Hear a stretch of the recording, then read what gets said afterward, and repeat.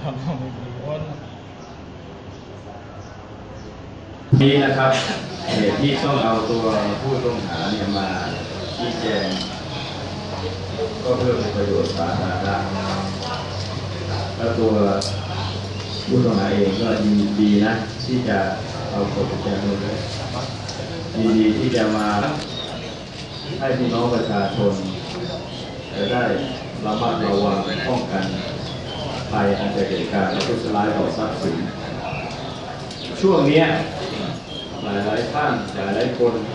นักข่าวก็โดนที่บางเขนเขารับมักจะมีพวกมิจฉาชีพไว้เพื่อไปรับประทานอาหารนะฮะตามร้านอาหารต่างๆแล้วก็มักจะมีคนมิจฉาชีพพวกมิจฉาชีพมาทุบกระจกรถโจรกรรมทรัพย์สินไปบางรายเนี่ยเสียหายไปมูลค่าหลายล้านบาทบางรายก็เป็นหลักเป็นตามผู้ประกอบการเนี่ยติดเมนูติดสติ๊กเกอร์ที่เมนูอาหารเนี่ยเพื่อให้พี่น้องประชาชนได้ย้ำเตือน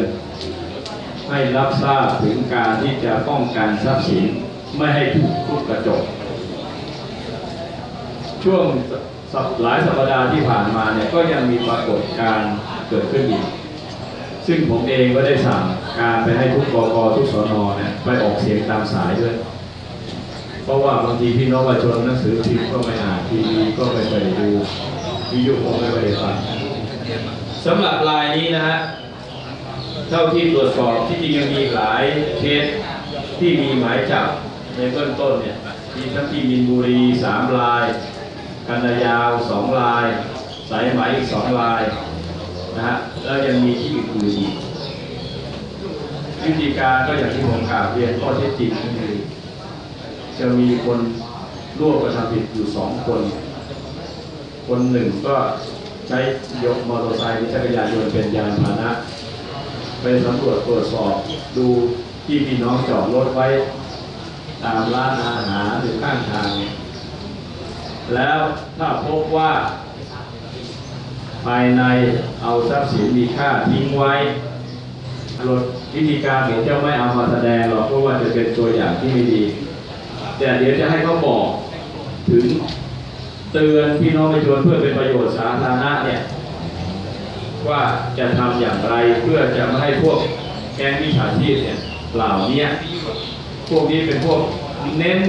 ในเรื่องของทุบกระจกเอาทรัพย์สินในรถไปนะครับเดี๋ยวรายละเอียดในการแถลงจะแจกให้พี่น้องสื่อแล้วกันว่าตรงไหนที่ไหนเวลาใดได้ทรัพย์สินอะไรไปบ้างแต่เอาเลยว่าอยากจะให้เขาพูดเพื่อเป็นประโยชน์สาธารณะนะว่าจะทำอย่างไรถึงจะให้พี่น้องไม่ถูกทุบกระจกรถคนถือติดตัวไปด้วยหรือว่าเก็บที่นี้สิครับโดยที่ไม่ให้คนร้ายเห็นว่ามีทรัพย์สินเยอะครับจะเก็บไว้ที่ไหนไว้ที่หรือว่าไว้ฝาโปรงหลังรถอะไรเอาไว้หลังรถถ้าหากเราส่องแล้วไม่เจอทรัพย์สินจะทุบไหมไม่ทุบเราจะถ่ายส่องเวลาทำมาหาได้เนี่ยจะช่วงเวลาไหนประมาณ3 ทุ่ม2 ทุ่มบางเคสก็6 โมงเนี่ยใช่ไหมไม่ครับไม่ถึงครับเป็นช่วงประมาณ2 ทุ่มถึง3 ทุ่มครับช่วงตะวันตกดินว่างั้นใช่ครับได้มากผมก็ได้เงินสด300,000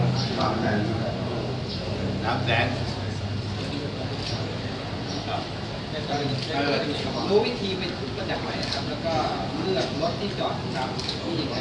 ก็ศึกษาครับเวลาที่เขาจับกลุ่มอะไรนะครับแล้วเขาก็นำมาแถลงข่าวแล้วก็ใช่ครับก็ดูแบบที่เขาแถลงข่าวแล้วก็แล้วเขาให้เนี่ยแล้วเขาให้ทำแผนให้ดูอะไรนะครับผมก็จำได้นะครับ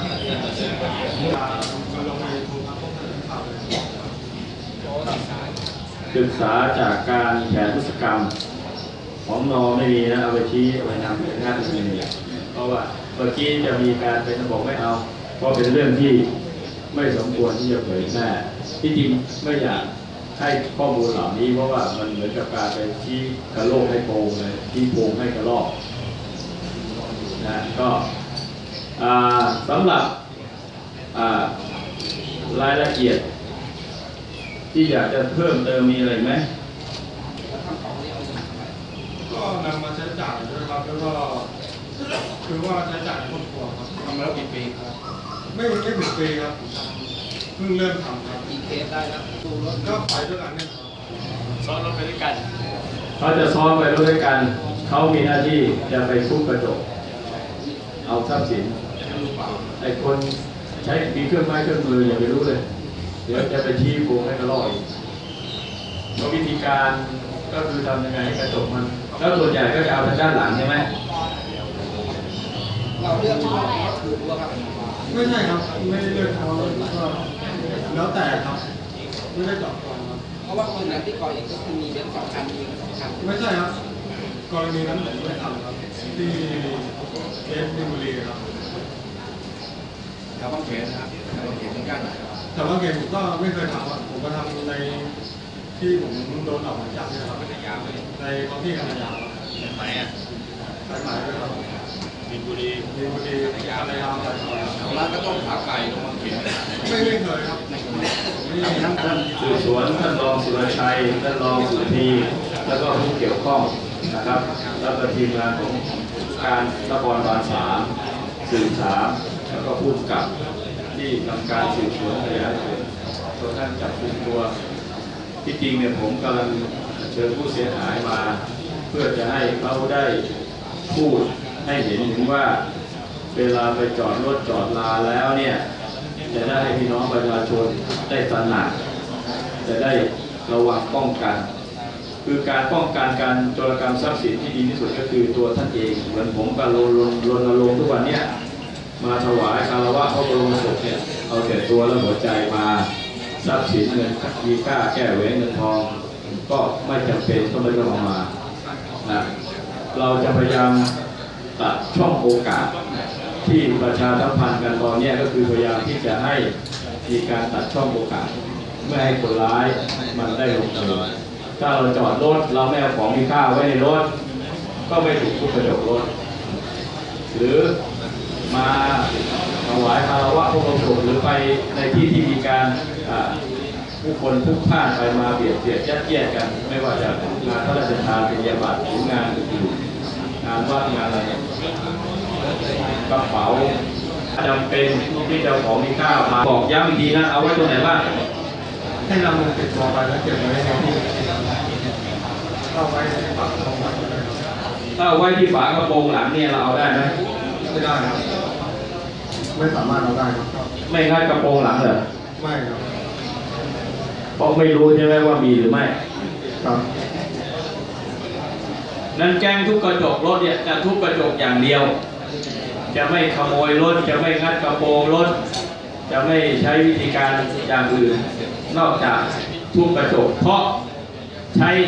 ไฟฉายส่องแล้วก็น้องจะทำตั้งแต่ช่วงเวลาพระอาทิตย์ตกดินแล้วก็จะเดินตำรวจดูส่องดูนะ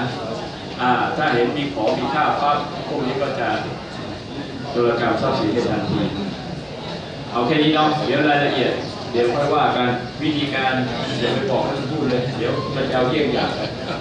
แต่เตือนพี่น้องประชาชนแล้วกันนะว่าอย่าเอาของมีค่าไว้ในรถระวังจะถูกทุบกระจกเอา